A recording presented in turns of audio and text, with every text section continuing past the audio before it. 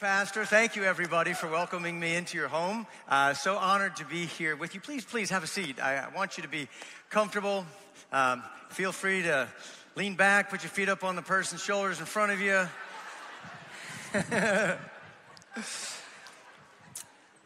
Well, it really is an honor to be here, and I've never been here before, and thank you. What a beautiful place to worship God. And I know your pastor is truly a man of faith. He probably talked it over with his wife, and together they're exercising a lot of faith here because the special guest this morning is from California. And sketchier than that, as far as me being a Christian, I'm also an actor. I could be faking the whole thing. Right? So I know that this is a church that is driven by faith. Well, I do find myself with fear and trembling when I think of opening up the Word of God and offering a message that is representing the words of God and the gospel of God. And so I just thank you and ask if we could just pray together before we go any further this morning. Would you do that with me? Our Father in heaven, we are so grateful that you would look upon us, even though we have demonstrated our ability to dive into depths of depravity as a human race, so deep that God, you even, as Pastor said, it grieved you that you had even made mankind and that you had flooded the earth, and yet you've not given us according to what we deserve here today. You have poured out your grace and kindness and mercy, and you've given us a Savior. God, it's not about our religious performance that pleases you. It is Jesus who performed on our behalf, and he took upon himself our failures and our sin. And so we just give you praise and thanks this morning and ask for you to open our eyes to see what we are blind to and to open our ears to hear what we need.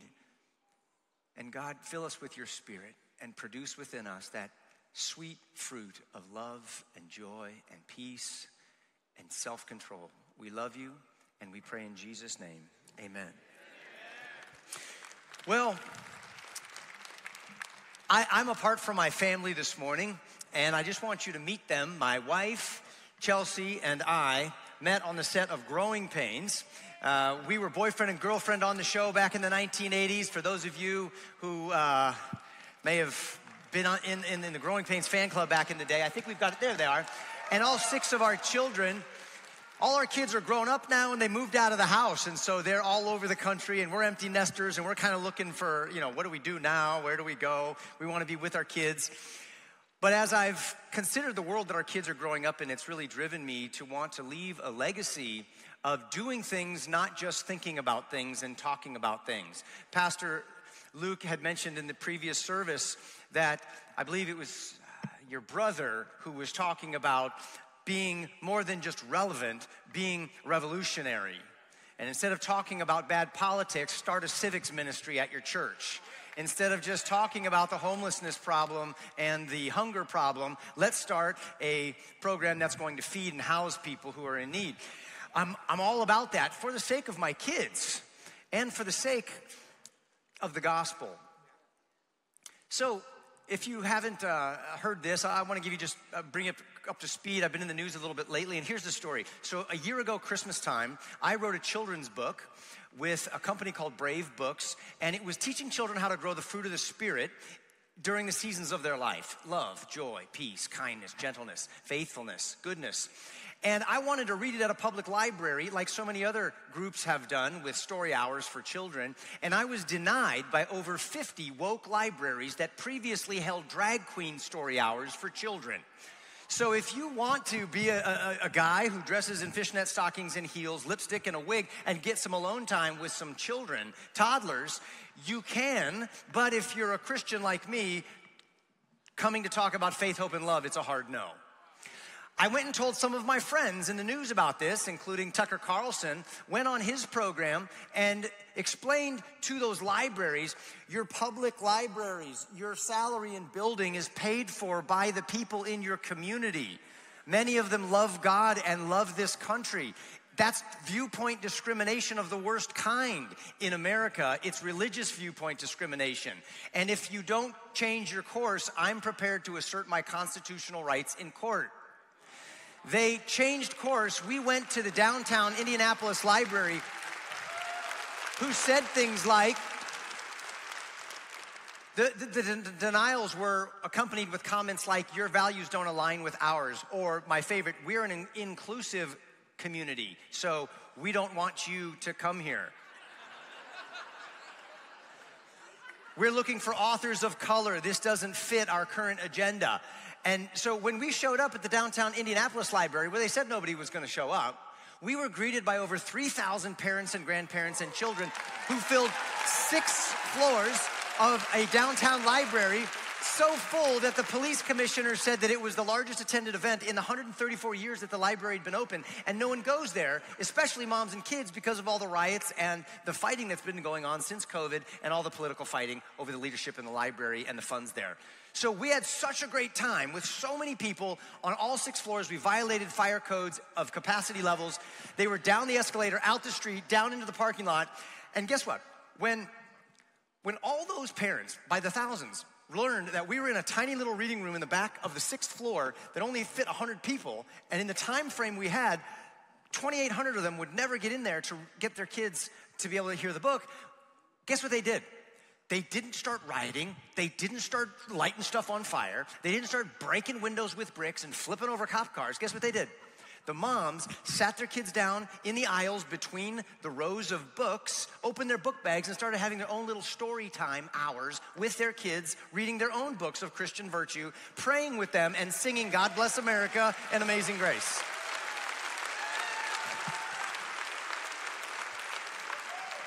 Guys, there's more of us than there are of them.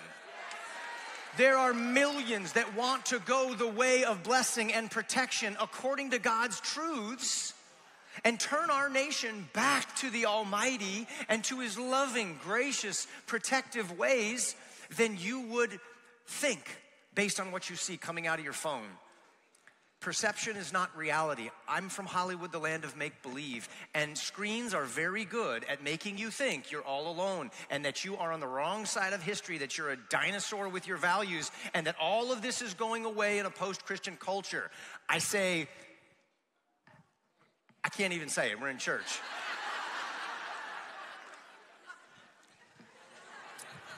This was the same reaction we found when we went to Los Angeles, California, New York City, Washington, D.C., and Phoenix, and then released another book called Pride Comes Before the Fall. That's a book wasn't about pride as much as it was about exalting the virtues of humility. But we happened to release it on June 1st, which was the first day of Pride Month, and we released it at the Seattle Downtown Library. Again, not to come after any group of people, but to exalt humility and down with pride, the mother that gives birth to every other deadly sin of wrath and anger and lust and malice. And we read that in the scriptures. And rumblings of a revival are felt everywhere that I go. And I know that this morning, you're giving me serious revival vibes right here this morning, and I'm so grateful. Well, this morning, I have a message that I've prepared, and I'm calling it Wanted the Brave. And I wonder if you would just read along with me for a moment. If you have your Bibles, open them up to Romans chapter 8. I'm starting in verse 28. To the end of the chapter. And we know that all things work together for good for those who love God, to those who are the called according to His purpose. For whom He foreknew, He also predestined to be conformed to the image of His Son, that He might be the firstborn among many brethren. Moreover, Whom he predestined, he also called. And whom he called, he also justified. And whom he justified, he also glorified. What then shall we say to these things? If God is for us, who can be against us? He who did not spare his own son, but delivered him up for us all, how shall he not with him also freely give us all things? Who shall bring a charge against God's elect? Is it God who it is God who justifies. Who is he who condemns? It is Christ who died, and furthermore is also risen, who is even at the right hand of God, who makes intercession for us. Who then will separate us from the love of Christ? Shall tribulation, or distress, or persecution, or famine, or nakedness, or peril, or sword? As it is written, for your sake we are killed all day long. We are accounted as sheep for the slaughter. Yet in all these things we are more than conquerors through him who loved us. For I am persuaded that neither death nor life, nor angels, nor principalities, nor powers, nor things present, nor things to come, nor height, nor depth, nor any other created thing shall be able to separate us from the love of God which is in Christ Jesus our Lord.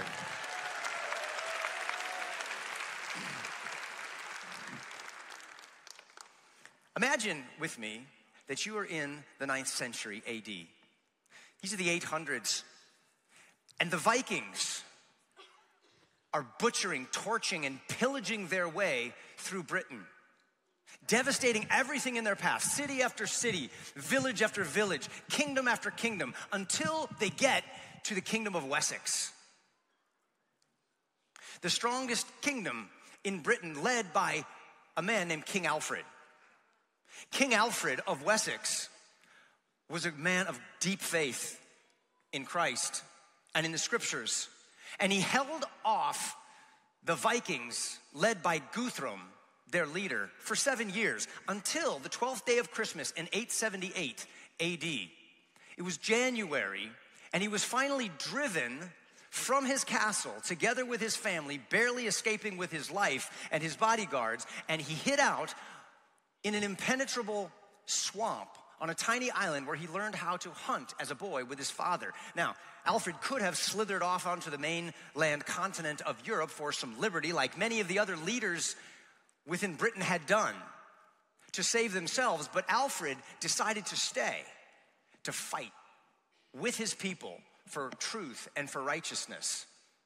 And Alfred hid out on a high hill in Wessex, in a secret fort overlooking the moves of Guthrum and his heathen horde. And one by one, he would begin to take out their scouts and cut off their supply lines. Life in Britain had become unbearable. The yoke of tyranny, the raping, the pillaging, the butchering and plundering of all society left the people in utter despair. They thought Alfred was dead, but they began to hear the rumor that he was still alive. And Alfred decided one night in prayer that he would launch one final battle against Guthrum and the Vikings to save Wessex. And he chose a special day, 5 weeks after Easter, on the day of Pentecost. He sent a message out through his spy network to the men of Wessex to gather all those who had not lost hope, godly men willing to fight for their children, for their families, and for Almighty God, to meet him at a specified rock in the middle of the forest named after his grandfather. Alfred arrived to the beautiful sight of 5,000 fighting men ready to stand for what's right. And he trained them, and he nourished their hearts and their minds and reminded them of their God. Taught them how to form what is known as a shield wall, where they would lock their arms together, and Alfred locked himself in the front of the shield wall, and they began to march through 50 miles of the forest to an opening at the base of a hill where Guthrum and his army were camped out at a stolen fortress. And he told his men, be faithful to God. No matter what happens, be faithful to God, and he will give you eternal life. And Guthrum, laughing with arrogance at the ease with which he thought he would destroy Alfred's army, they descend on Alfred and his men, And in their shield wall, they march up the hill, and it's a clash of shields. And the Vikings were led by berserkers who were driven by drugs and demonic dedication, leaping over their shield wall and Alfred's, only to be impaled on the spears by Alfred's men. It was an absolute bloodbath. And then, providentially, there was a break in the Viking shield wall, and Alfred and his men went through and destroyed the Viking horde. Guthrum escaped into his fortress, but he was surrounded and forced to either starve or surrender. When Alfred took him out of the fortress, the common practice of the day would have been to behead him and his officials publicly. And what Alfred did instead was perhaps one of the greatest acts of grace of the age. He offered to spare Guthrum's life and give him a portion of the kingdom to rule if he promised to convert to Christianity, be baptized, and agree to the Treaty of Wedmore, which would hold him accountable to treat both Saxon and Scandinavian equally under the law in his kingdom. Guthrum agreed. He was converted to Christianity. He was baptized by Alfred. He became the godson of King Alfred. He was given a new name, Athelstan, and he fought with him as an ally in battle for the rest of his life. He was so devoted to Alfred that he even had his own coins minted and his name, Athelstan, printed on them. Alfred began to rebuild Britain, and he rewrote the law code. He believed that there was a time in the history of Britain known as the Golden Age that could be revived. It was a time that he had heard was built on the scriptures, where mothers and fathers and churches cherished the word of God and built their families and their churches and their civic society on these life-giving principles. He believed that the future of his country depended on wholesale revival and nothing else. He believed that the Vikings were even sent as a divine scourge to wake up an apathetic and sleeping nation. Alfred's law code was based on the 10 Commandments of Moses and the Sermon on the Mount from Jesus. He believed in the golden rule so much that he said if a man would learn how to love his neighbor as himself and apply it, he needs no other law book. Alfred and his law code later became known as English common law, which was the foundation for modern documents of liberty, including ours, the Bill of Rights, and the Constitution. The whole concept of equal rights under law and under God can be traced back to Alfred and his law code. One historian said this of him: he was a fierce warrior, a devout Christian, ever thirsting for wisdom, deeply committed to justice, a lover of mercy, and a king who gave himself for his people. He was practically a myth and a much-needed reality. He was the king of the white horse, Alfred the Great. That is a portrait of the brave. Alfred, when he was watching his culture, his country, his kingdom disintegrate and burn before his very eyes, did not sit himself on his couch with his head in his hands, watching Fox News and Newsmax, waiting for the rapture.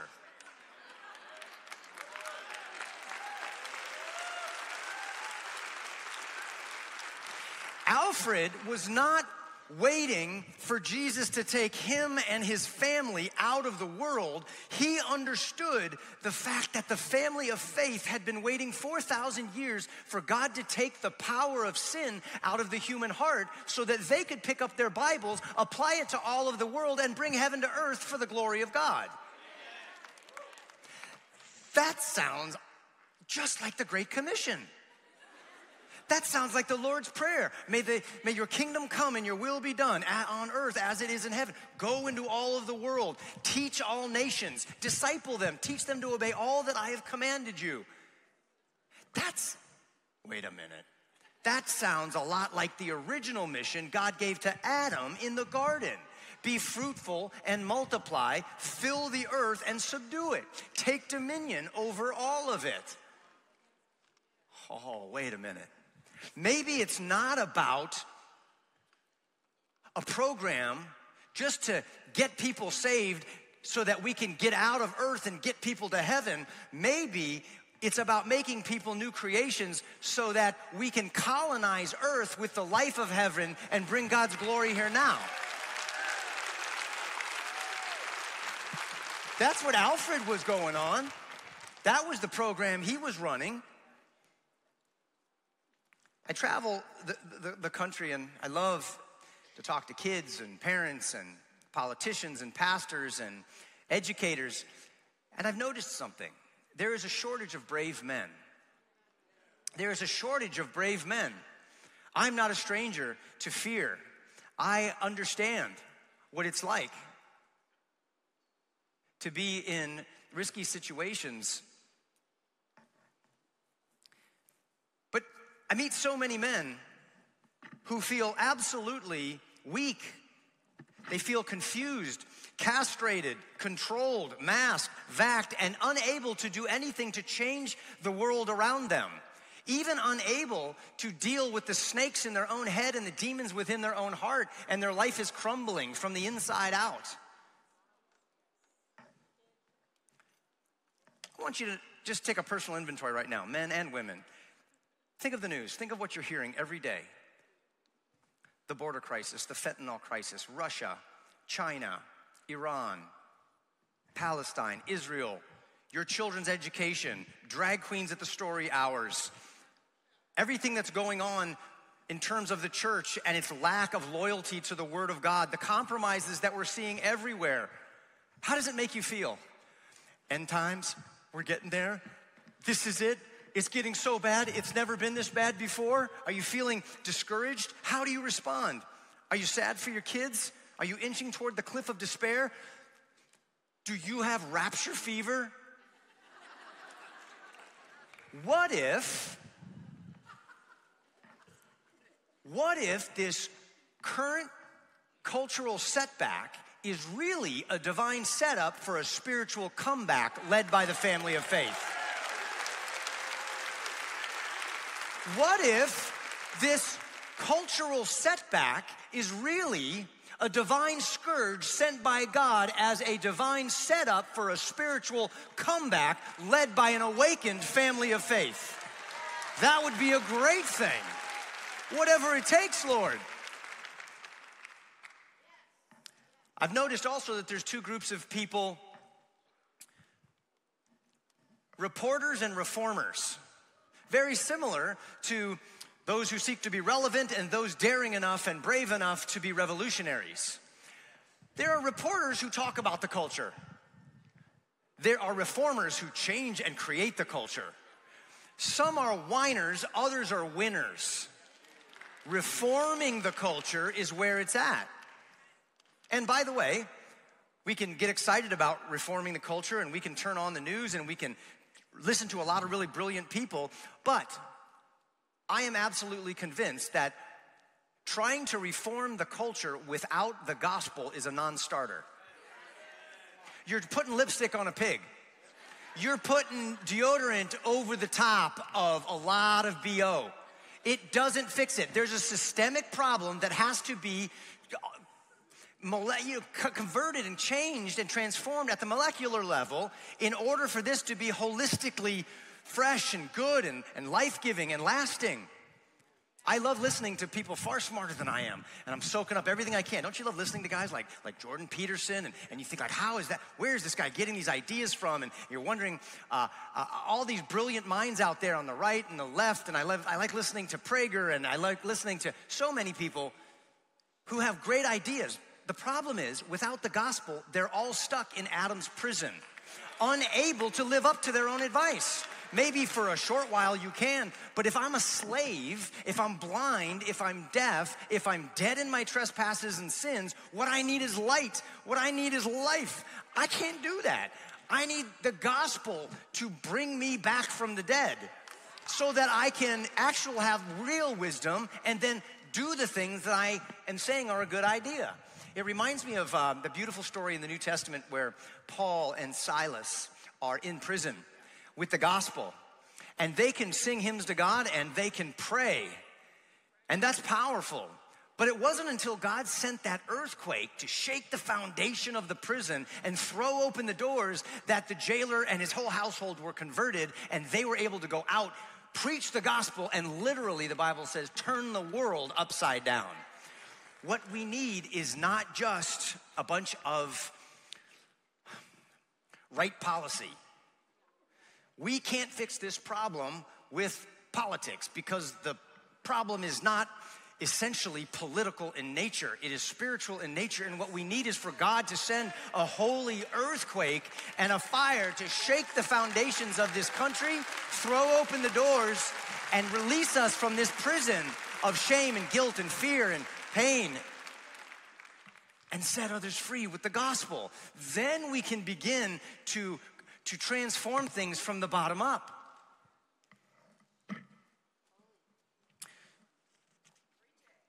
True reformers themselves lead with the gospel. Men with changed hearts change their world. Women who have been reformed can now reform their families and their communities. God himself is a reformer, not just a reporter. God isn't watching in heaven as the thoughts of man continually spiral out of control, getting only evil continually, and saying, God, can you believe this? Can you believe this? After all we've done? He begins to reform the world. And he chooses a man named Noah. And God literally puts a period and a stop to the wickedness and to the evil. In judgment, yes. Also, I see it as a great act of mercy before 900-year-old people begin murdering each other and extinguish the human race. And this great reset of God begins again in a garden with Noah, a preacher of righteousness who is told to be fruitful and multiply and fill the earth and subdue it. Noah was a reformer. Moses was a reformer. Abraham was a reformer. So was Jesus. He reformed all of humanity. Patrick, Luther, Calvin, William Wallace Braveheart, Wilberforce, the Pilgrims, the Founding Fathers. How did they do it? In the face of their woke mobs, their cancel culture, and government tyranny. Well, I believe that they knew an old recipe that was so old, it began way, way before any of their great-great-grandparents had told them. They understood 4 ancient truths that made them brave. Here's the first one. The sovereign choice of the Father. Do you know that if you are in Christ as a child of God, God chose you and me before the first of the stars began to shine? He set his sights on you, and he chose you to be conformed to the image of his Son, to be holy and blameless in his sight. You're not here by accident. God chose you. And secondly, his everlasting love. This wasn't a sterile selection process. This was his everlasting eternal love that went together with this choice to bring you into his kingdom. And he will always be with you, and he will never leave you. And he loves you so much, he has sent his Son to take care of your sin problem and grant you life from the dead. Number 3, the eternal purpose of God, to cleanse us, to save us from our ruin, to sanctify us, to call us to our mission, and to glorify us. And this goes together with absolute sovereignty and unstoppable love. And finally, the covenant, which in Scripture is always described as everlasting. And Jesus, the second person of the Trinity, strikes hands in covenant with God the Father and his elect people. And we have been placed under the shelter of his love, and no one will ever snatch us out of his hand. And that forms the foundation of our future forever. In light of these things, how should we respond? Hunker down, hold the line, it's getting bad, wait to be rescued?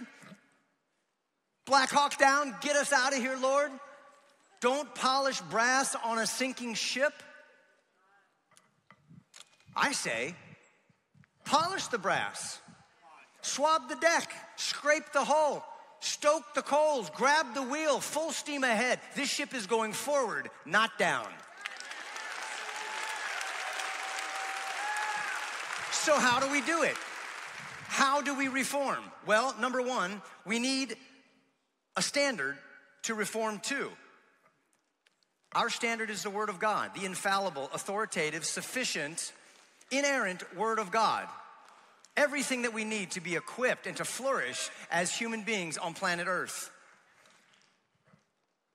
But in the West, here in America and Europe, we've abandoned the Word of God largely in our schools, and now we're seeing disloyalty to the Scriptures even in the church and in our seminaries as they're being infiltrated, and we're handing it over to others. This is all happening on our watch, and as a result, we no longer have God's standard to reform to. We have become a standard unto ourselves, and now anything is acceptable. Men can give birth. Children can be mutilated through chemicals and other instruments without their parental knowledge in some states here in America. And the list goes on and on and on. How do you show a crooked culture that has become so crooked they don't see the problem?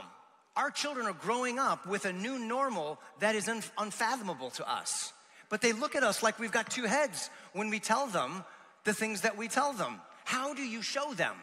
Charles Spurgeon, the Prince of Preachers, said it well. He said, don't waste any time explaining the crookedness of a stick.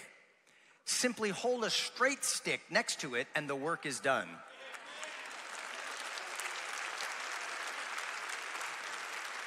Preach the truth and error is abashed in its presence. We have many reformers in our culture right now who are very effective reformers. Our Supreme Court, the laws of the land have been effectively reformed to protect evil and to punish good. Family, marriage, even the very basic concept of gender has been reformed to a certain extent.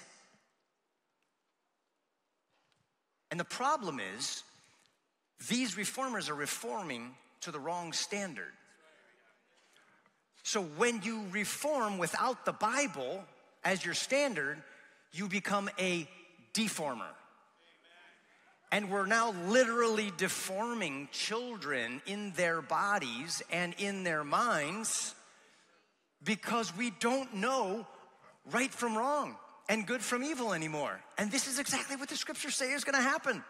When a people become so arrogant that they want to worship themselves, the creation, or anything else that God has made, rather than the Creator, He gets to a point eventually where He says, here, have it, until you choke on it.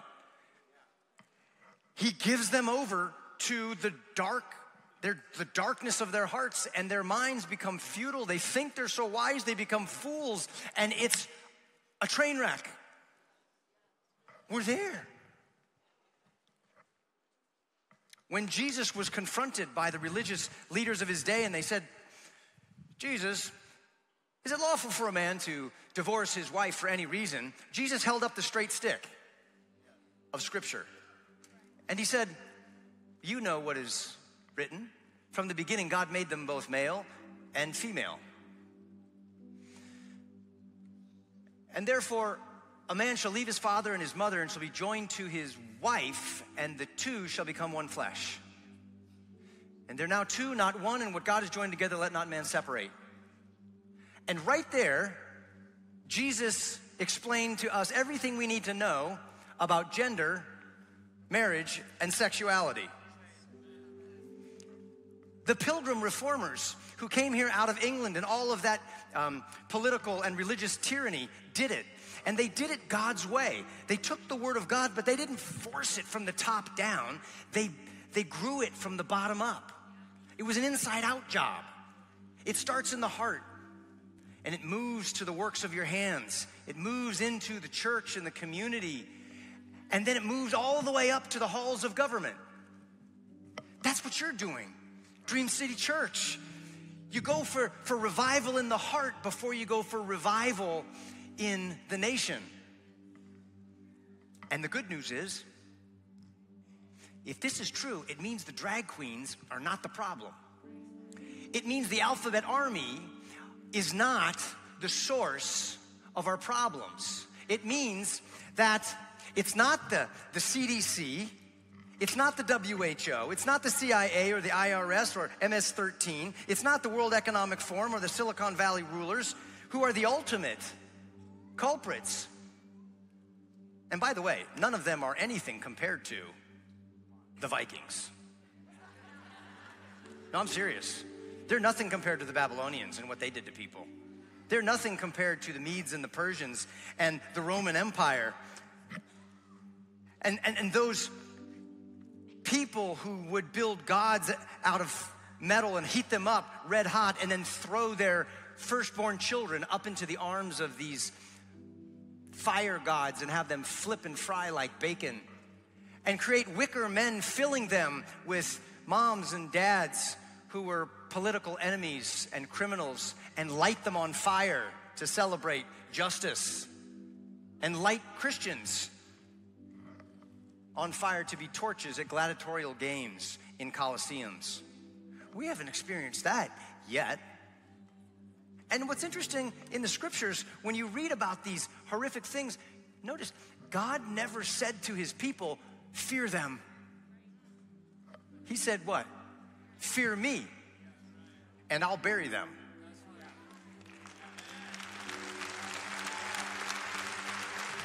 But he also said, if you forget me, I will bring them to discipline you. And he did that over and over and over. He said, if my people will humble themselves and pray and turn from your wicked ways, stop pointing the fingers and just, God sees all of that. He wants his kids to turn back to the Father instead of compromising with the call of your flesh and your idolatry and all the things you think could be better if you just made political and personal alliances with the skeletons in your closet or the groups of people who will get you what you want. And repent and seek him with all of your heart, and then God will forgive your sin and heal your land. I believe he's still interested in doing that with nations today.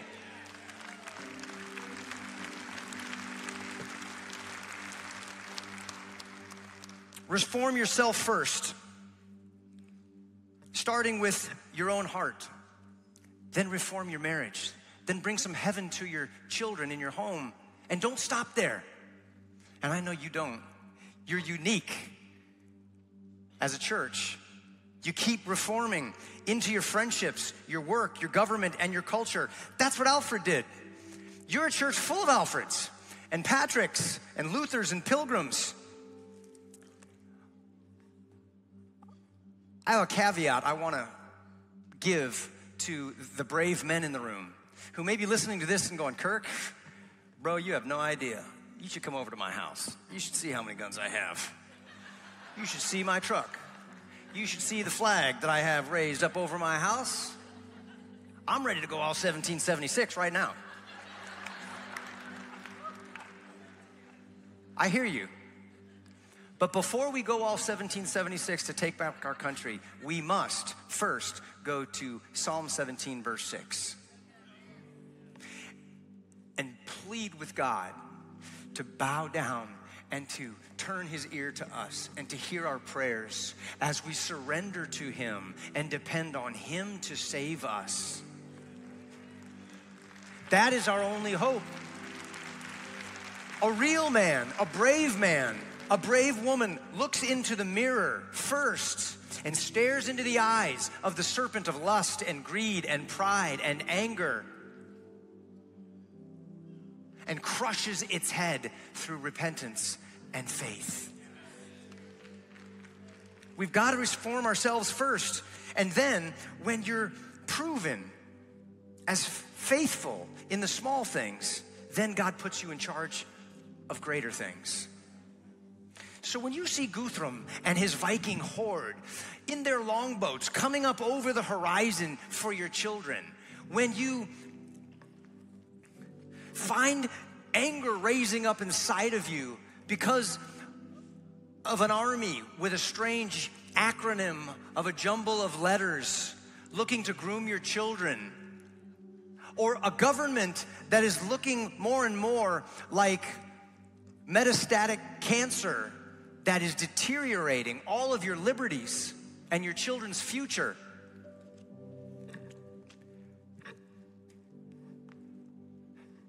Don't put your head in your hands on the couch and cry in your Chick-fil-A soup,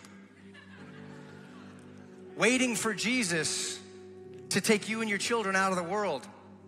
I believe Jesus is waiting for you and me and our children to pick up our Bibles and take charge of this world and bring his ways of heaven to our communities and to our nation.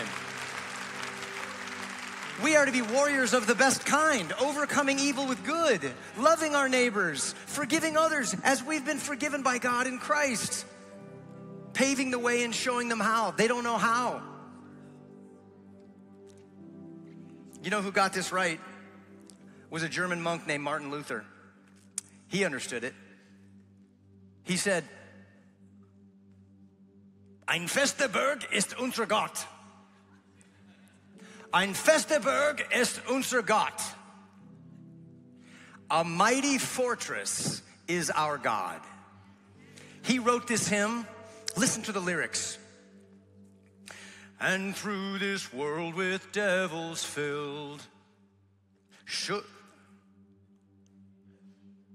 threaten to undo us, we will not fear, for God has willed his truth to triumph through us. That's Bible. We are more than conquerors through him who loved us. We are God's ambassadors from heaven, placed on the stage of his world to uproot the evil in the fields we know and plant seeds of truth and beauty and goodness. The prince of darkness grim, we tremble not for him. His rage we can endure, for lo, his doom is sure. One little word shall fell him. The devil is a defeated foe. The death blow was delivered at the cross. His head has been crushed, and he's slinking off to the lake of fire. Resist the devil, and he will flee from you. He's got no chance in this. That word above all earthly powers, no thanks to them abideth.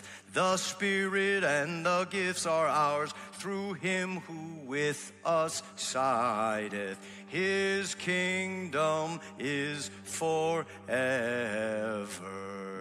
Sing that with me. His kingdom is forever.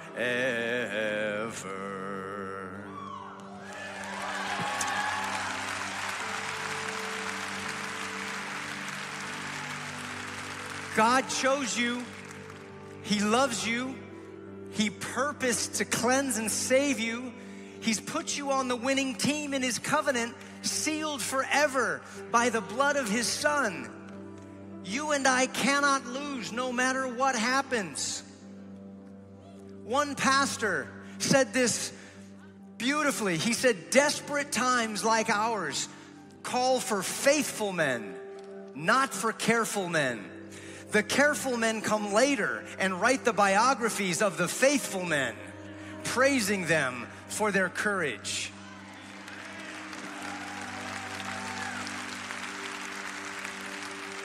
If God is for us, who can be against us? Brothers and sisters, I implore you, be brave. God bless you.